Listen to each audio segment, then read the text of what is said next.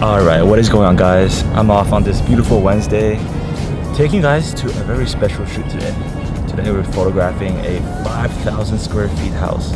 5,000! That's huge! And it's also located in the heart of Toronto. I wonder how long I'm going to take to get all the pictures I need.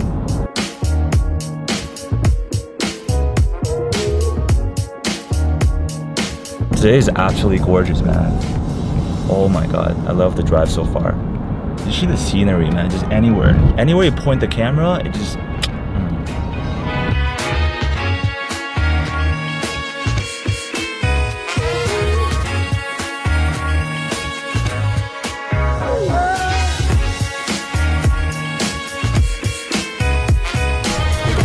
Alright, so we just arrived, and holy jeez, this place is huge!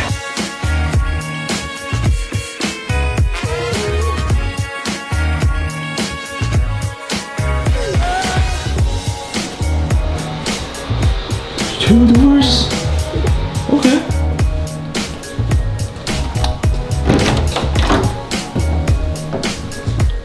Wow. Wow.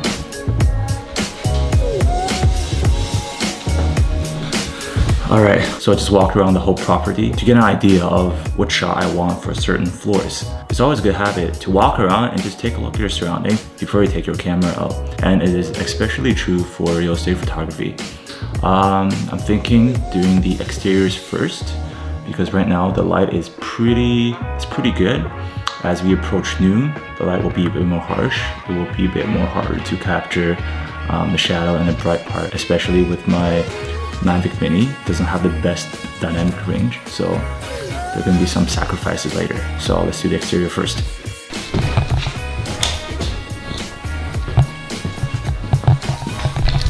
Alright, step 2 is to turn on all the lights. There's a lot of lights here.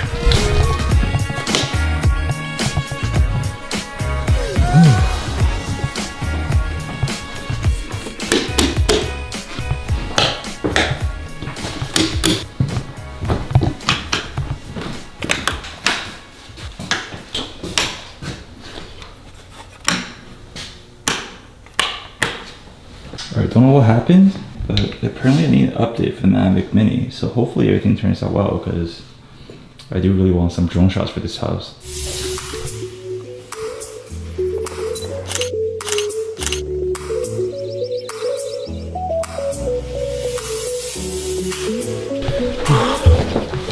Oh, I must say, climbing all of those stairs definitely is a cardio workout.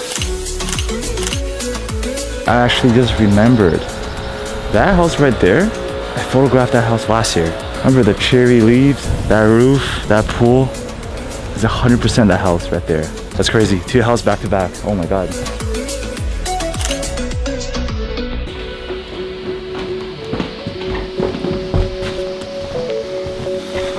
So, finished the basement, finished the 3rd floor, and now just the main floor, 2nd floor, and exterior. Then I'm done. Even though this property is heavily staged, there's still things, you know, I have to work on the photographer to make sure every single picture is perfect. For example, things like this. So I either gotta fix that or Photoshop it in post-processing. And then sometimes things like this, wire sticking out. So what I do is just take one of those and then wrap the wire around it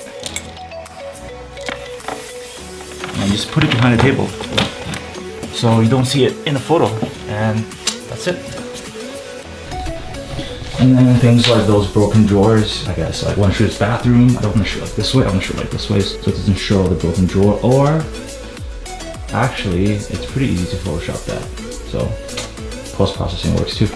Just these little things you gotta pay attention to when you do real estate photography, especially for a house like this where every little detail matters. Alright, one more tip is to shoot pictures in bracket. I mean, shoot raw mode in bracket. Should be shooting raw, by the way, not JPEGs. Flexibility of overriding that shadow details.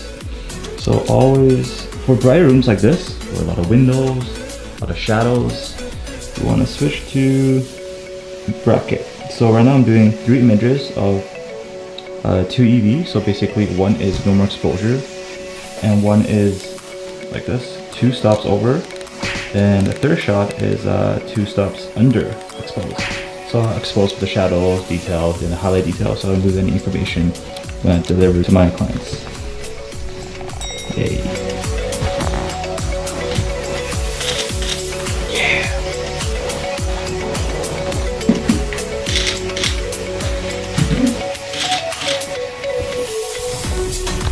So on this roll canal lens, since it's a manual lens, so I gotta focus every single time to make sure everything's in focus. And then usually I'm using f4, f5.6, like this range. Sometimes f8, but never 2.8 because it's not as sharp. I find that f5.6-ish f-stop is probably the sharpest you get out of this lens. And then look at this picture. Awesome.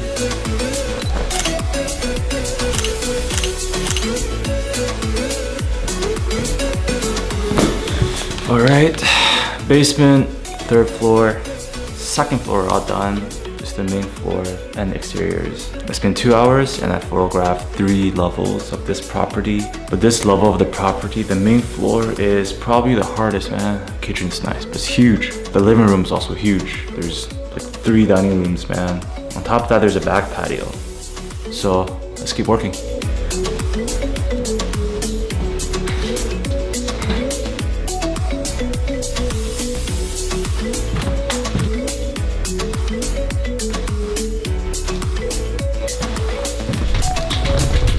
Halfway done.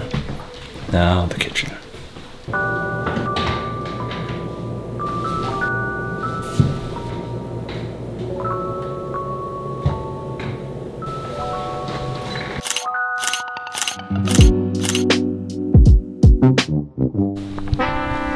Alright, a little bit of unfortunate news. Looks like it's stuck on 40% for the last hour. This is also the 3rd time trying to update. Looks like no drone shots today. Boo. Man, look how nice this backyard patio is. Oh my lord.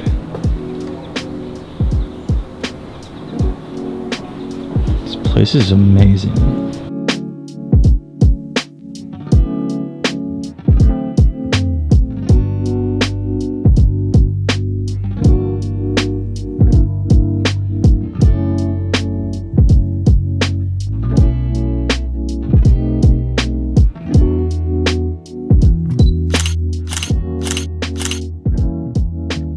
How my drone doesn't work today, so I came up with a solution. I'm gonna extend my tripod fully and going to time-lapse mode.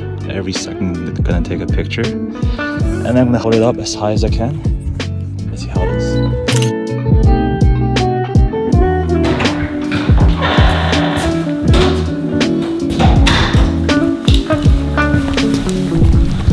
Alright, looks like lifting up my tripod as a drone works out perfectly. I got the shot I wanted. Now, I could go higher with the drone, but honestly, I don't think it will look that good. It's also a blessing that this property is on a little bit of an uphill, so the drone doesn't need to go that high. My tripod doesn't have to go that high. So yeah, since now the exterior of the house is done, the interior is all done, every floor is done. The last step is to get some detail shots of the decoration or any house features, for example some fireplace, or for example a jacuzzi or a backyard patio, like other examples like a built-in fridge maybe even, you know. So we'll walk around again and get all the detail shots, and also don't forget to turn off the lights and put everything back in place. They'll appreciate it a lot. Right, so for detail shots, I don't need the wide angle anymore. I always use my 28-75 from Tamro. So I can zoom in whenever it wants, and then get those detail shots with a telephoto anytime it wants to. It's definitely one of the more versatile lenses there are. If you pick up one lens, I think this can be it. It does everything it needs. Alright, so I turned all the lights off and checked off every picture that I need. Time to say goodbye to this beautiful place. Oh my god. I still can't believe how big this place is. Oh, this is one thing. I can't seem to find the light switch for those lights. I'm not sure if I turned the lights on for this place or not, but I have no idea what the light switch is. Maybe it's one of those books. Ooh, who knows? Maybe it's a booby trap. Yeah, but sorry for those lights. I don't know what to do with them.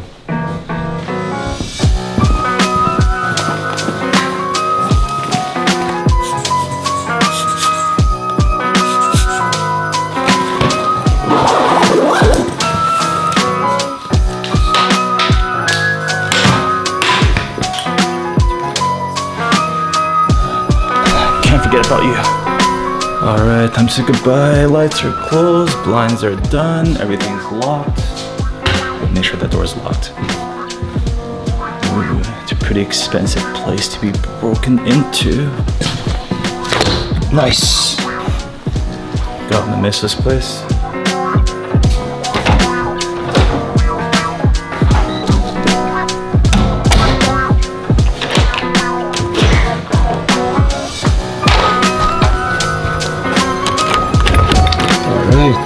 Let's go.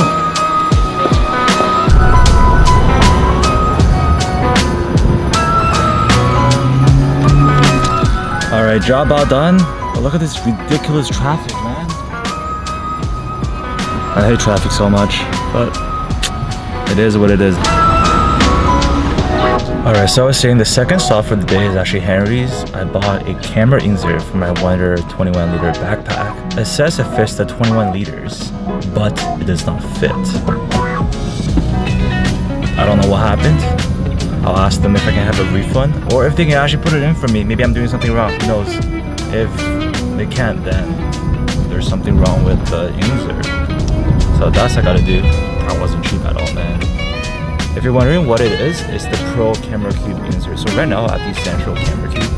It only goes about halfway up the bag and it doesn't fit everything that I want. But with the Pro Camera Cube, it actually extends to the full length of the bag. I can put a lot more equipment in the bag. Man, I haven't drove down Avenue Road in a very long time. This brings back memories. I actually went to high school near here, that's why.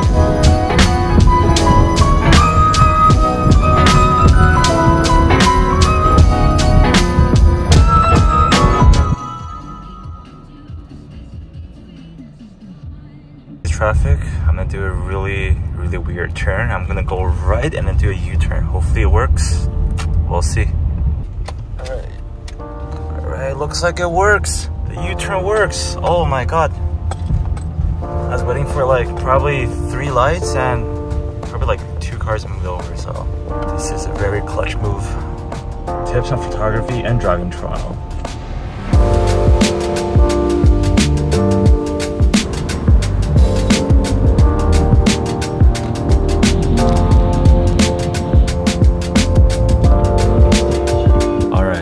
Probably explain it better with a visual representation.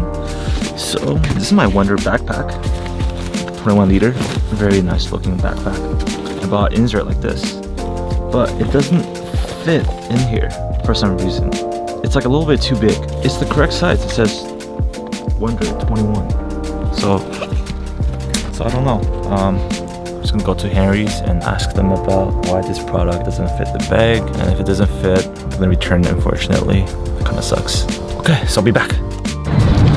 Alright, turns out that cube is for the version 2 of my bag. Kinda sucks. And Henry's don't have a partnership with Wonder anymore, so I gotta order from the US website and I have to go through all the tax and shipping, which is gonna be annoying because I really like their bag. Just that the cube right now is a bit small. Alright, oh well. Time to go home. Actually, before going home, Jollibee! Oh my god, I love Jollibee. I might just buy Jollibee and then go home. That oil, get all that protein from those fried chickens. Yeah, that's my dinner plan. Alright, just got some Jollibees. Sounds so good, I can't wait to eat. Just nom the whole thing. Oh my god. So I'm going to end the video here. So hopefully guys, you learned something. Hope you guys enjoy the video. And yeah, more's gonna come. Take care.